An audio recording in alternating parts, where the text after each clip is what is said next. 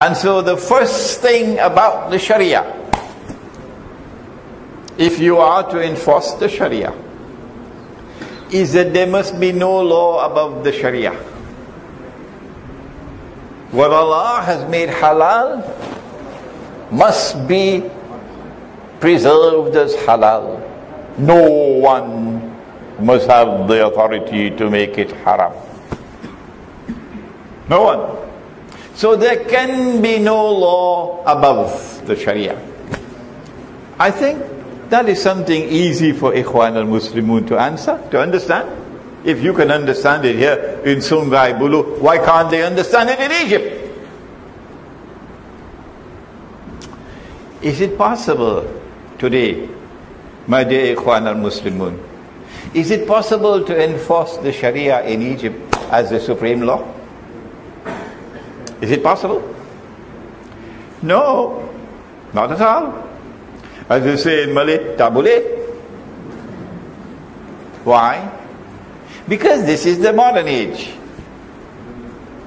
And in the modern age, you now have something called the United Nations Organization. Have you ever heard about it? Ikhwan? And the United Nations Organization has a charter, the Charter of the UN. And the charter gives to the Security Council of the United Nations supreme authority in the world on all matters pertaining to war and peace and security, international peace and security, and they will define what is peace and security. You can't define it. So if Allah in the Quran gives a command and the Security Council gives a different command, which one will prevail? Come on, Ikhwan, answer me. This is Sharia. That is the Charter of the United Nations. When you become a member state of the United Nations, you accede to the Charter. And you therefore voluntarily accept that you will obey the Security Council of the United Nations, regardless of whether the order of the Security Council is in conflict with the Sharia or not. So it is not possible to escape from the conclusion that international law prevails over the Sharia in the modern world. Well then, what do we need to enforce the Sharia? You need to have a territory which recognizes Allah's sovereignty, and in which therefore there will be no law above Allah's law. What was this territory called in the past? Whatever be the name, it's not important. But it was called Darul Islam. It was called Darul Islam. So long as you remain a modern state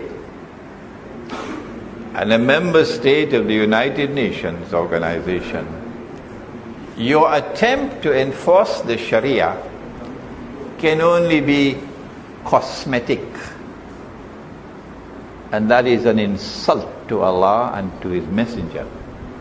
It's better not to put your hand in that pot rather than to make it into something that is unpalatable for Muslims. Yes. Is it possible to restore Darul Islam today? If you want to restore Darul Islam today, you must have the military power to be able to take on all the forces in the world today which are ranged against Islam. Do you have that power? Do you have that power? About 20 years ago, in 1990, the Security Council of the United Nations wanted to adopt a resolution permitting the use of force against Saddam Hussein's Iraq. This is the first war in Iraq. And China was a member of the Security Council. And so was Yemen, so was Cuba. And so was Malaysia.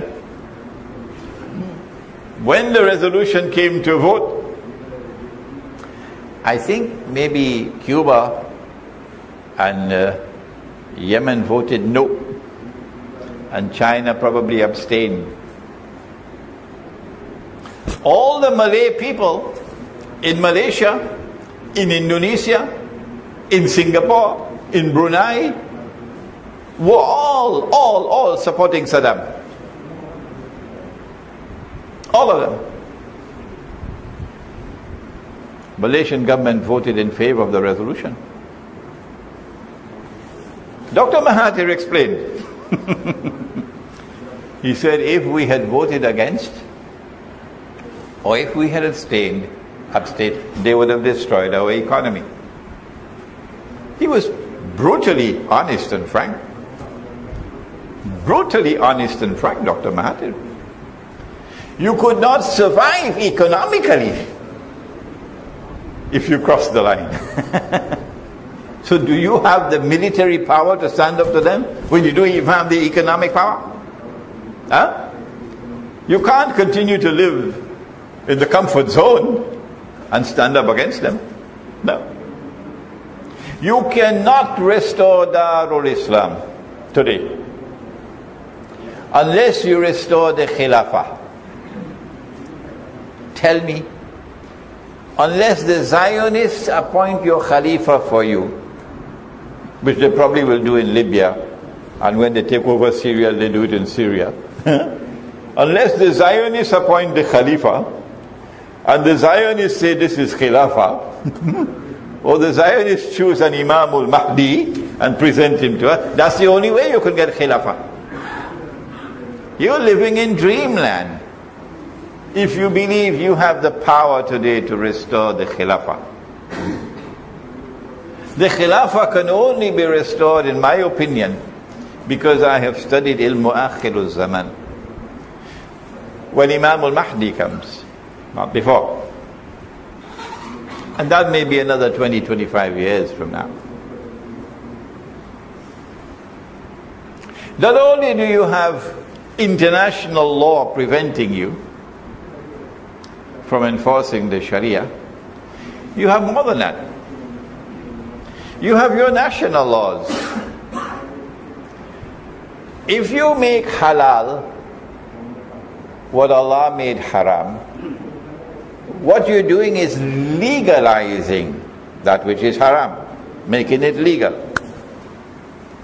So my question to Ikhwan al-Muslimun tonight, did Allah make haram the lending of money on interest? Yes or no? Don't ask Al-Azhar University. That's the last place in the world you want guidance from on this matter. Don't ask Al-Azhar University. Did Allah make the lending of money on interest halal or haram? Answer, haram. Is money being lent on interest today in Egypt? Do you have banks in Egypt? Come on, answer me. Yeah, you do. If you enforce the Sharia, will you still allow the banks to lend money on interest? Or will you have to stop them? You cannot enforce the Sharia and still have your banking system lending money on interest, because then the whole world will laugh at you. What are the implications, therefore, of shutting down the banking industry, banking system? Have you ever thought about it, Ikhwan? Because if you allow money to be lent on interest, I believe you have banks in Malaysia as well, do you? Yes. You do? Yes. And Malaysian banks, they lend money on interest, do they? Islamic banking, non-Islamic banking. Yeah. So it is legal, right? It is not against the law. It is in conformity with the law. Yes. So you have made halal what Allah made haram. It's called the kafir. You made halal what Allah made haram. And that is shirk. This is being recorded. And therefore you're committing shirk. Not just Malaysia, around the world of Islam. So this is part of the problem of enforcing the Sharia in the modern age. You'll have to deal with banking. You'll have to deal with banking. You'll have to deal with membership in the United Nations organization. But that's not all. There's something called the International Monetary Fund. And all countries in the world have to be members of the International Monetary Fund. And if you are like Hugo Chavez in Venezuela, and you recognize it to be evil and exploitative, and you want to withdraw, the conditions of withdrawal are so terrible that Venezuela cannot withdraw. Yeah. It will be financially disastrous for Venezuela to withdraw. That's what you are. The whole world of Islam today is in the International Monetary Fund. Good. What are the implications of membership in the International Monetary Fund? And what are the implications of enforcement of the Sharia in a member state of the IMF? Number one, even Dr. Mahathir was not aware. No, he wasn't aware. Question: has Allah made dinar and dirham halal? Yes or no? You better say yes, because dinar is in the Quran. Whether you are aware of it or you are not. I don't know if Ikhwan al-Muslimun is aware of it. I have to raise my voice because it's not just anger, it's pain in my heart that Ikhwan has taken Egypt to civil war today because of recklessness on their part. Recklessness. Egypt is now in civil war. People are fighting each other in the masjid. In the masjid. In Salatul Jum'ah. Because of the recklessness of Ikhwan al-Muslimun.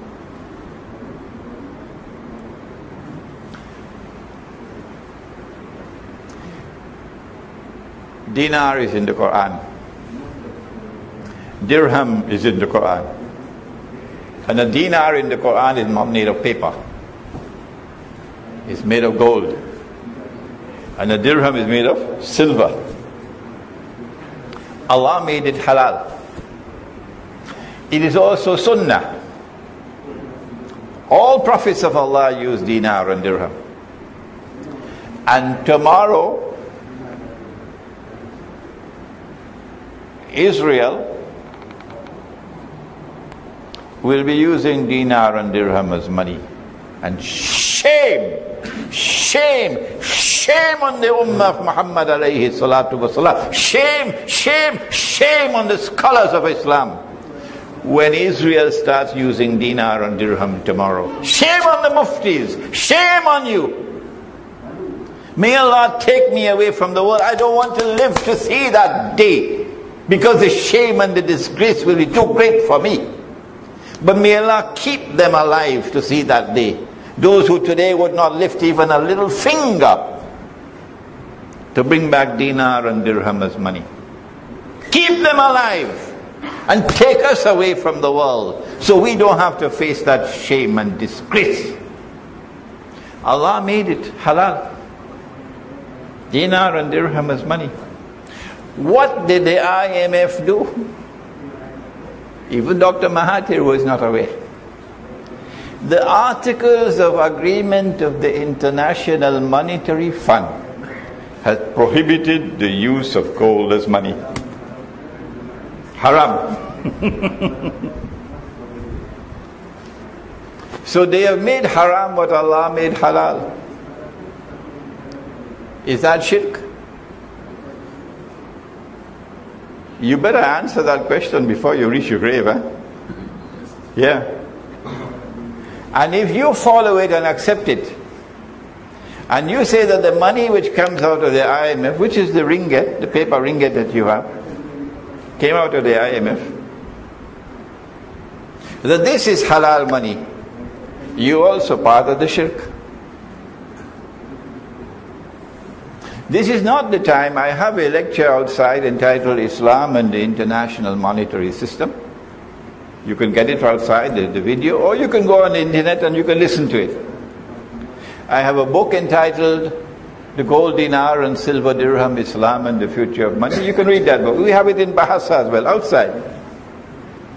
And I have a lecture which I just delivered at the conference on Riba a week and a half ago on Islam, the petrodollar and beyond, which explains the subject in greater detail. That lecture is also on my website. So we don't have the time to explain. If you want to enforce the Sharia, you'll have to withdraw from the IMF. Huh? You'll have to withdraw from the IMF. Why? Because the IMF articles of agreement prohibit the use of gold as money. And therefore they have made haram what Allah made halal. But that's not all. There's more to it than that.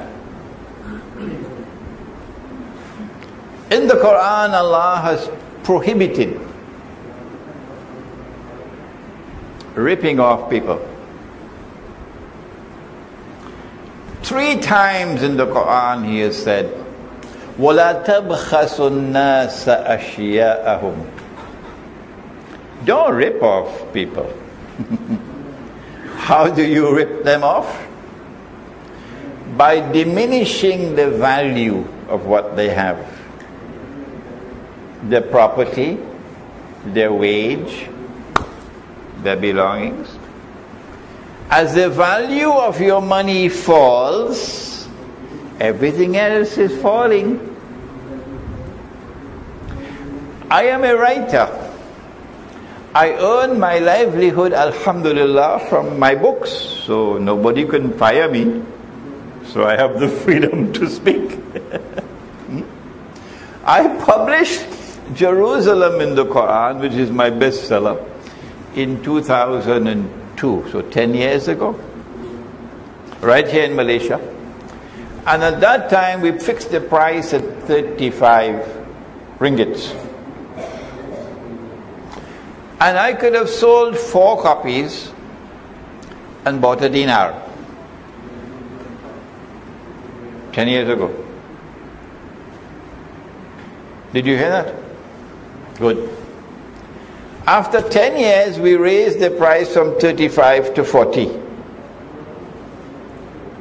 But now I have to sell about 25 copies to buy 1 dinar. Do you understand what has happened to your ringgit? I sold 4 copies, I could buy 1 ringgit. 1 dinar. 4 copies, I could buy 1 dinar. 10 years later, increase the price to 40, I have to sell about 20-25 copies to buy 1 dinar. That's where your ringgit is, falling in value. And your case is not as bad as Indonesia. It's not as bad as Pakistan. It's not as bad as Bangladesh. It's not as bad as Egypt. As the value of the paper money falls, the people become poorer and poorer.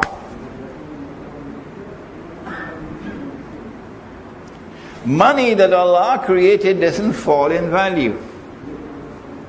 Because the value of the money is in the money. It has intrinsic value. That's why the IMF prohibited the use of gold as money. Why? Because they want you to be imprisoned with this paper money. They used to have paper and printing press and ink to create money. That's all you needed to create money. You need paper, you need a printing press, and you need ink. and you could make money out of thin air. Who is Imran Hosein to say that? Oh, Imran Hosein has studied international monetary economics, so he knows what he's talking about. Oh yes, he knows the subject. They don't teach the subject in the Darul Uloom, international monetary economics. No. And that's why our muftis give fatwa without a knowledge of the subject. In 1971, the United States reneged on its obligations under international law to redeem US dollars for gold. And from that day to this day, it's only paper. When they print their paper, it's called hard currency. So you can have a US dollar anywhere in the world. You could go Indonesia, you could go Bandung, you could buy what you want with US dollars. So it's very advantageous for them to print paper and buy all the oil in Saudi Arabia. It doesn't cost anything except the paper and the ink. But when we print paper, we the donkeys, because we are donkeys, we have a load of books on our backs. كَمَثَلِ الْحِمَارِ يَحْمِلُ أَصْفَارًا, says Allah. Donkeys with a load of books on our backs. We print the paper. And we go to Manhattan, Midtown, Lower Manhattan where you have Wall Street. And we take a whole suitcase filled with Bangladeshi taka. Can't even buy a cup of coffee. That's why we are donkeys. If you can't understand that this is bogus and fraudulent and haram, you should buy a one-way ticket and go to the moon. But Bank Negara will never say that it's bogus and haram. And the muftis will never say it's bogus and haram. But Dr. Mahathir explained something to us recently. And remember, Dr. Mahathir is not an alim. He's a politician. He's a secular politician. He's a nationalist. He's not an ustaz. No, he's not an alim. And he pointed out they don't need to print paper anymore. He says all that the Federal Reserve has to do now, and only the Federal Reserve can do it, no other central bank can do it, is write a check for $7 trillion. $7 trillion. And just send the check to the banking system. And that enters into the books of the banks. And when the bank lend the money to you, Egypt, IMF loan, and you sign the agreement for the loan, now it becomes money. Now it becomes money. So they are creating money out of thin air, but a much faster rate than they did it with printing paper. Because imagine, says Dr. Mahathir, how many security vehicles you will need to take $7 trillion? How many printing press will have to print for how many months to print $7 trillion? Now it's easy, you just write a check. And then when the bank lends the money, it's not going to be lending $7 trillion, you know. It's something called, what is it called? Fractionalized banking. Fractional reserve banking? That term came straight out of Jahannam. Fractional reserve. We might have a banker here who would agree with me. Meaning, you take the money which is created out of thin air and you multiply it several times. If I have 100 ringgits, I'm a bank, I can lend 1,000 or more. Called fractional reserve banking. So this is bogus upon bogus, fraudulent upon fraudulent, haram upon haram. If you want to enforce the Sharia in Egypt, Ikhwan al-Muslimun, what's going to happen to the Egyptian pound? Did you even ask the question before you went to your referendum?